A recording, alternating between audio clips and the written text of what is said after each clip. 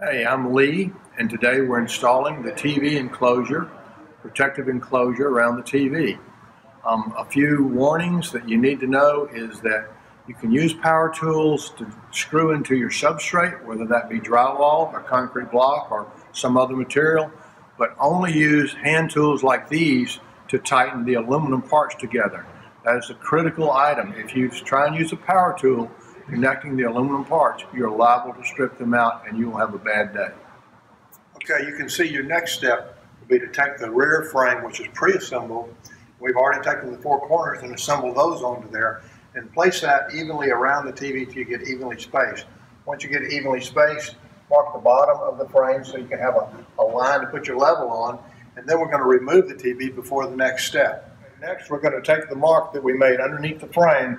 We're going to take our level, make sure it's good level. It's very important to be level, and take your line and run it across so that you can mount your frame on that line.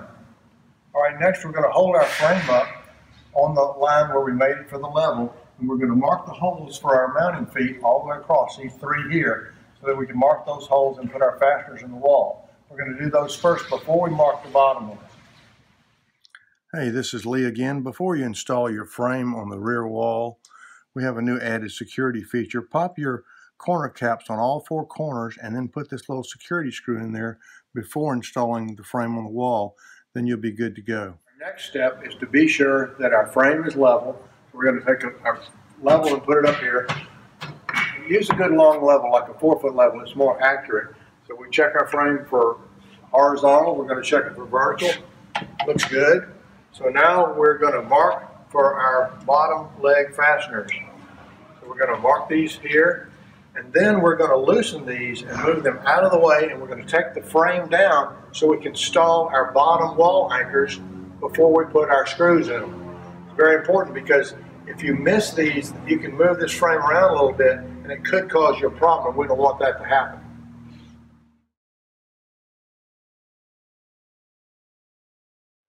Okay, now you've got your bottom section with your fans. Very simple.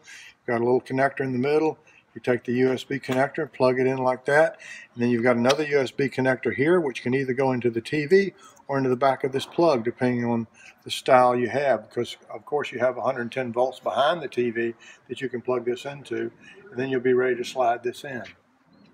Okay, as you can see, we now have the TV installed. We've also installed the bottom panel, the top panel, the right-hand panel. I'm going to slide in the left-hand panel and see how easy these go in, like this. And it's important that you have the matte finish to the outside. It's designed that way so it won't have a glossy glare to the TV. And now we're ready to install the front. Okay, now you can see that we have placed the front cover on the TV enclosure.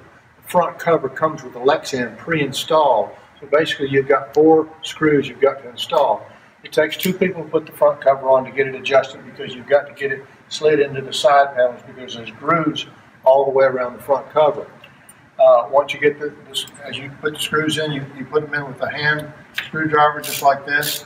It should go in fine and just tighten them up. Okay, your final step on the TV enclosure is to install the 4 corner caps on the front and put in the security screw. Once you've done that, you're complete with the installation of the TV enclosure.